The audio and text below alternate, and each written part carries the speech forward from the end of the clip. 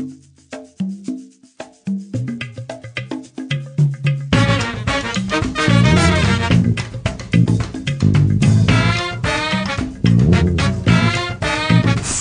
HanselMinutes.com, it's Hansel Minutes, a weekly discussion with web developer and technologist Scott Hanselman. This is Lawrence Ryan announcing show number 236, recorded live Thursday, October 7th, 2010.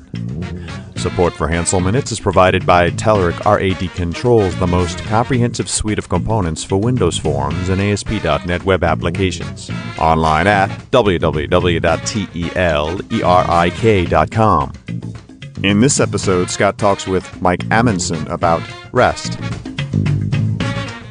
Hi, this is Scott Hanselman, and this is another episode of Hansel Minutes. And today we have the pleasure of sitting down with Mike Amundsen. He's a well-known author and lecturer. He's got a dozen books under his belt, and most recently, the O'Reilly book, RESTful Web Services Cookbook, and he's going to talk to me about REST today. Thank you, sir, for taking the time to chat. It's good to be here. It's good to talk to you, Scott. So let's start at the beginning. Let's assume I know what SOAP is. I know what web services are. And I've been spending some number of years pushing angle brackets around the wire, making request messages and response messages with SOAP. What is REST, and how is it different? Well, it's a good question. So just to start with, REST, unlike SOAP, REST is actually just a style. So it's a style like Gothic or Swedish Modern or Cubist. So it's not a standard. It doesn't have any standards like SOAP would have. It's also not a protocol like HTTP or something like that. So REST is really a style that's applied to network architecture or architectural style. So it's different in that sense, but very often it's considered a pattern or a way to build applications themselves. So that sounds like immediately something that could be argued about, because with SOAP, there's RPC, and there's document literal, and it's either SOAP or it's not. It's valid or it's not. We have trouble interoperating, but it's not really something that one gets to argue about. Something's either valid SOAP or it's not. But if something is Gothic or Cubist, two art fans could stand in front of something and argue about, I think that's the Cubist. Does that happen in REST? Do people argue about it? Yes, constantly. In fact, it's the primary source of entertainment for some. Because it is a style, it does definitely lend itself to lots of interpretation, and that's both the beauty and the curse of working in something like that. But it's well along the lines of other, architectural styles such as pipe and filter, or what used to be called C2, or component and connector, which was, very popular during the local network or age. So it's not like it's totally unidentifiable. In matter of fact, it might be the case that I know it when I see it or something like that. But there's certainly lots and lots of room for argumentation and interpretation. But with all styles, someone is typically recognized as the creator of that style. And you could, I love your example of, Cubism versus Gothic versus Swedish. You could say, well, this is the person who innovated in that space first. Why don't we just go to the guy who invented REST, and then he will settle all of our arguments? Yes, that's true. And actually there is a guy who coined the term. Roy Fielding, in a dissertation 10 years ago, actually in one chapter of I think it's a 6 or 7 chapter dissertation on network style analysis, coins REST as a particular style. And there are lots of people who appeal to Roy. It's sort of like, well, what would Roy do, or what did Roy say? Commonly in the discussions, it's the appeal to authority model. Well, Roy wouldn't do that, or something like that. So that goes on quite a bit. But Fielding's dissertation outlines the details of the particular style he mentions, and actually I think quite successfully points out what he calls the constraints that make up the style. In other words, if you follow this series of constraints, and he gives reasons for why each one should exist, then that's a particular style that he calls REST. Okay, so let's try to get into the concrete for those who maybe haven't gotten a sense yet of what this is. What is REST? What did he describe, and what does it look like with HTTP kind of at its core? Yeah. Basically, what Fielding was talking about is the idea that there's a particular style for distributed network applications that can be very effective and very efficient. And he outlines a series of steps and uses, after he outlines these steps, uses HTTP as the example. So he actually has a chapter on the style and a chapter on whether or not the style is actually matches HTTP very well or not. And he does this because he was actually working on the HTTP spec while he was writing his dissertation. They're kind of cross-fertilizing quite a bit. But to be more specific, he actually names just a handful of constraints or particular items that would identify something as a RESTful style architecture. So it's like, relatively general terms, like it's a client-server app. It uses stateless messaging back and forth. It employs a cache or can support a cache in between any participants in the network. It's got a very limited interface between parties, and it also is built as a layered system, so systems can join at any time or leave at any time without breaking anything. And then it's got an extra step of it's possible that if none of this works perfectly, you can actually send code between parties, mobile code or code on demand. That's sort of his, minimal set of what he calls constraints that make up that REST style. So when I encounter REST or get into arguments about REST in the wild, I typically hear it expressed as, well, they took CRUD, create, read, update, delete, and they basically mapped it to some existing verbs in HTTP and post, put, delete, and get, and it all maps very nicely. Read is get, and yada yada yada, and that's REST. Why is that such a common explanation if it's more complicated than that? Yeah, it's actually more complicated, and in some ways, following the CRUD pattern can lead you sort of down the wrong path if you're going to be a REST purist type. REST actually doesn't talk at all about read, write, update, or delete, or any of those kinds of things. And it really talks only in comparison about HTTP. Actually, a lot of what we commonly talk about in the wild as REST, we're really talking about HTTP, which is a standard. There's definitely a right and wrong. There are definitely things you must and may and should and may not do and all those kinds of things. So very often when I end up talking to folks, we're really sort of slipping into talking about a protocol called HTTP rather than REST itself. Okay, so with HTTP, there's kind of an implied envelope because the body of the message itself is an envelope. HTTP has headers, while with SOAP had its own enveloping system. So because it was protocol neutral, I could take a SOAP message and the headers and the body, and I could take it around. I could put it in an MQ. I could email the SOAP message. Does REST need HTTP and its associated metadata, or can I apply REST to another protocol? Right. So it's actually that's a great sort of summary of some comparisons about one application protocol to another, the SOAP pattern to the HTTP pattern, right? So HTTP has this header space, this metadata space, and then the body of itself, the actual message, right?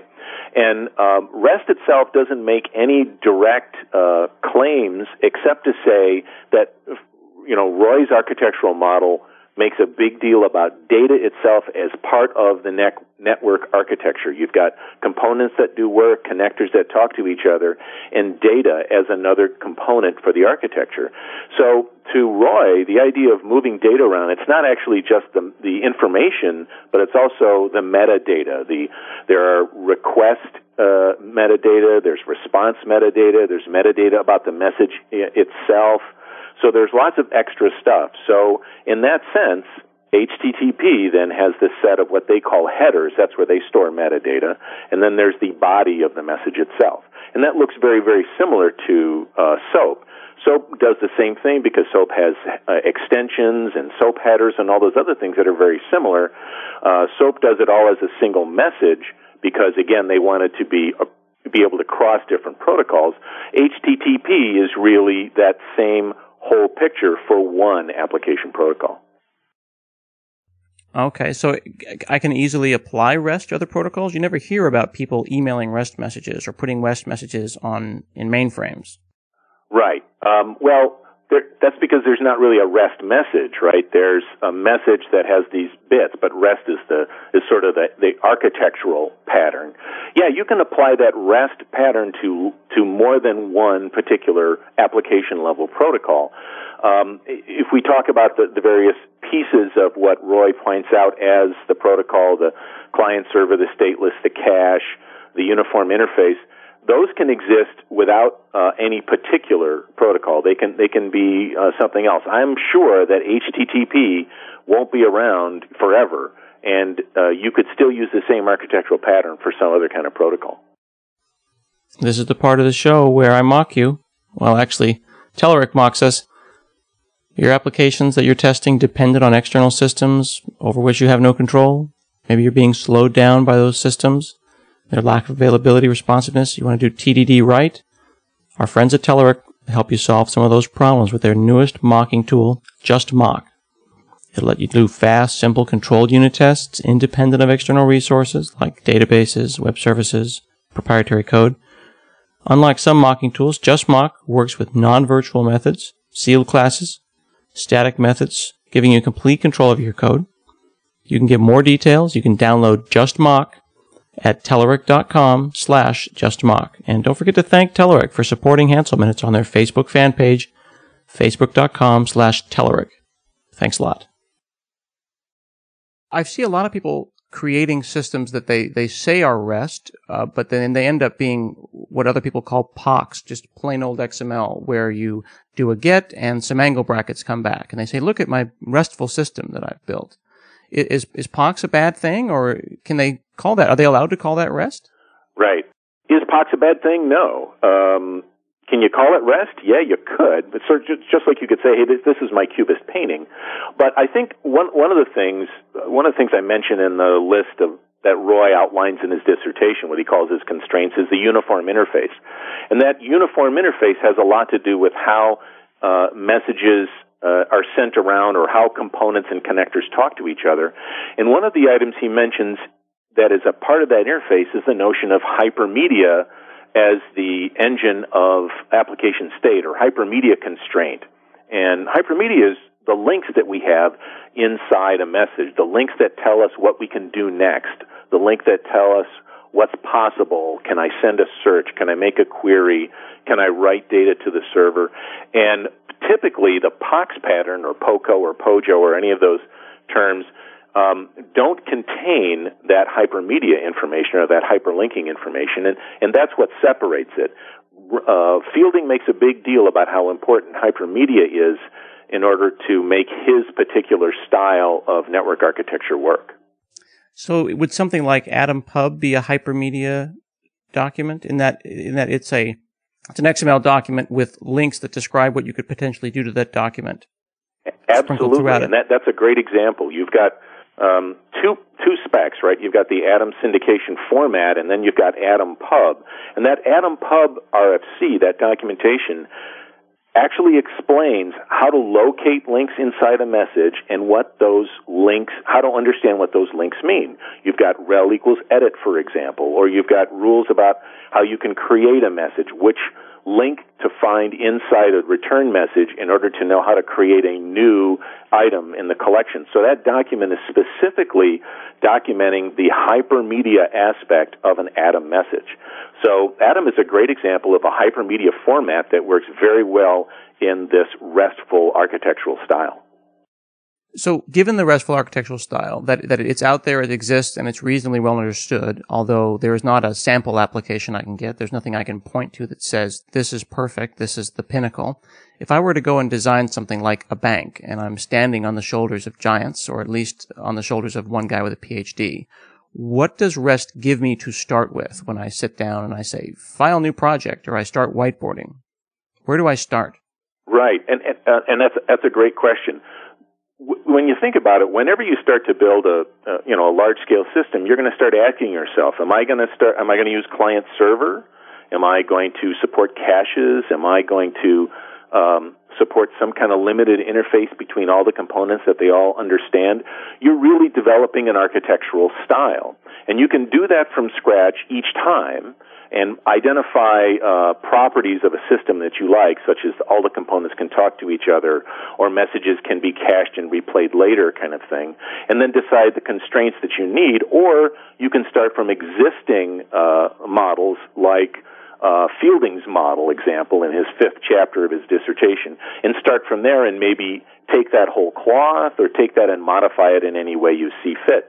So in building a bank, I might say, well, do I need to communicate across lots and lots of clients, support maybe lots and lots of servers and things that I don't own myself? If I can't build all those parts, this RESTful style that has these disconnected components where data is just important as a component probably works really well as a starting place.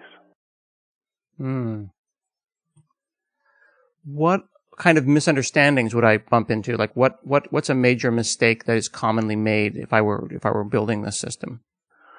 Oh, that's a great question. That could go on for a while, but I can tell you when I talk to folks, the sort of the misunderstanding pattern is, and I think we mentioned this earlier, the idea that often what we want to talk about is the application protocol HTTP and not the network style REST. So a lot of times when you're discussing things, it's important to know, which one you're focused on. But I think some typical examples are, when I see people talk about doing REST, very often they say, well, I've got really well-designed URLs, or they call them URIs sometimes. So I've made sure that I've got the right slashes and names and all those kinds of things. And it turns out in this architectural style that Fielding talks about, the actual details of the URL don't matter at all. There's nothing important except for the very large-grained. There's a protocol front end. There's a domain name server. There's a domain server name. There's some segments that have slashes, and there's some stuff that goes after it. That's all REST cares about. It can be all GUIDs, and it doesn't matter. So the idea of spending a lot of time crafting URIs, that's not going to get you any closer to REST than doing anything else. That's one of the biggest ones. I think the second one is the idea that what REST really talks about is this notion of mapping CRUD activity to an application protocol like HTTP. And again, REST doesn't even talk about CRUD. It doesn't talk about those items at all.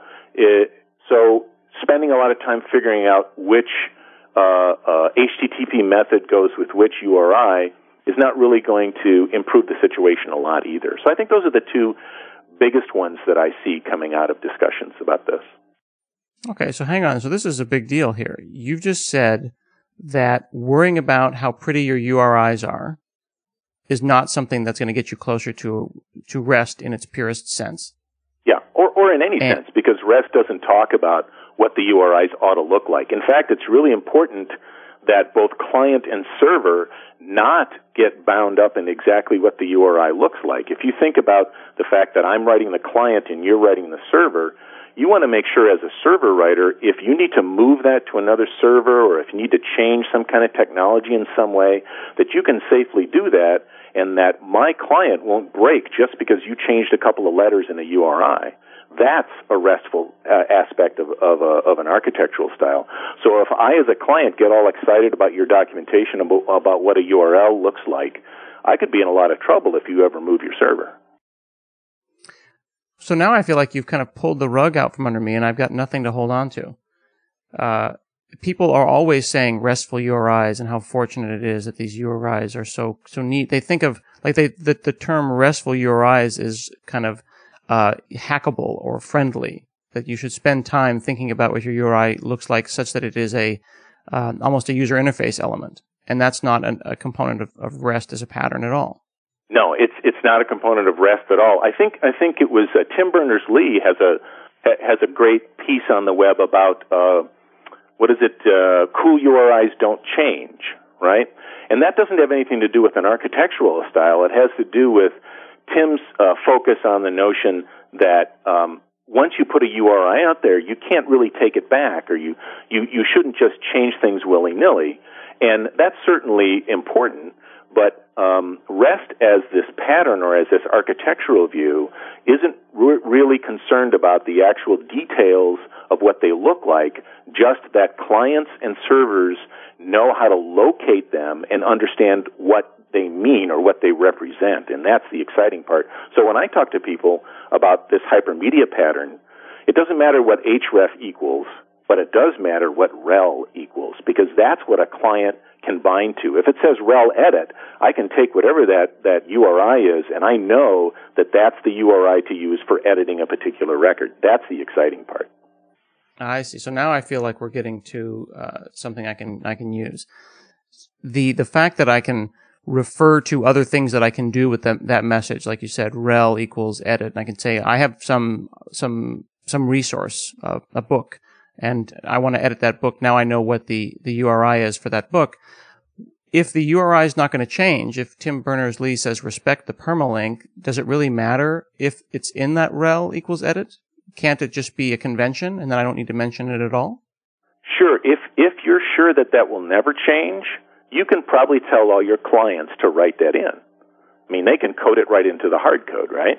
Mm-hmm. But if you think that might change, you want to make sure that your clients don't get stuck if something goes along the way, like you have to redeploy everything. Think if we had to redeploy browsers every time somebody changed a website, right? You don't want that. So yeah, and this is exactly what you start to think about, going back to your bank idea. If you're sure that these things will never change, that's an aspect of your architectural style when you build servers and clients that you don't need to focus on. Okay. In reality, I think nobody can guarantee that stuff isn't going to change at some point. It's possible, though. Are there some examples of some really good APIs that you point to and you say, they really got it right? Yeah, that's a great question. And to be honest, there's a couple of things. Really good, I would say one of the ones that I really like to work with is one that I'm not sure a lot of people know about. It's called FriendFeed. So it's another one of these aggregator services. But FriendFeed's initial interface, like its HTML interface, actually works very much like its API, and I think they do a very, very good job with that. I think they do a good job in the way they do logins and the way they add links to their replies and stuff like that. So I think that's a pretty good example. Gmail or Google does an awful lot of really, really good things as well. Most Atom-based systems also do a very good job as long as they focus on, returning links in those payloads. You're really doing a very good job of making it possible for new clients to be built using just the spec and not knowing all the details, for having new servers join up or things like that. So I think those are some really good examples. Is this ever going to get easier? I mean, because it's a style, it's always going to be someone's opinion about whether or not I did it the right way. Well, I would say what you want to think about, and I've talked to a few people who do this, is you may not want to become a follower of this particular style. In other words, you may not say, I'm going to write REST from now on. Actually, Roy's dissertation is not about REST. REST was the example. What his dissertation about was how to analyze existing architectural styles and how to actually identify styles in existing systems. And really, the idea behind all that was in order to come up with a working pattern for creating your own architectural style that's reasoned and, solves the problems you want to solve. It turns out people got really excited about that one chapter, and I've actually heard him in a couple of cases say he was rather frustrated by that because his dissertation is really about network style analysis, not about one particular example he gave. But I know people who, again, going back to your bank example, use Roy's dissertation as a lead on how they can identify properties they want to induce in a large system, constraints that they need to place on the way components and connectors and data is handled in order to get those properties, and they end up inventing their own very well-reasoned and very successful style. And I think that's the goal that everybody really wants. They don't want to just say, I'm doing a particular style. They want something that really solves their own problem. Well, it definitely sounds that we should stop using REST as a weapon and remember that it's a style and not something that you can go and run a test against or compile and say, look, it compiled, it's REST. Right, exactly right. Treat it as an example for creating a reasoned architecture that solves your problems. And I think then it becomes a really handy thing to work with. Fantastic. Thanks so much, Mike, for spending time with us on the show today. I enjoyed it. It's good to talk to you. Thanks for having me, Scott. This has been another episode of Hansel Minutes. I'll see you again next week.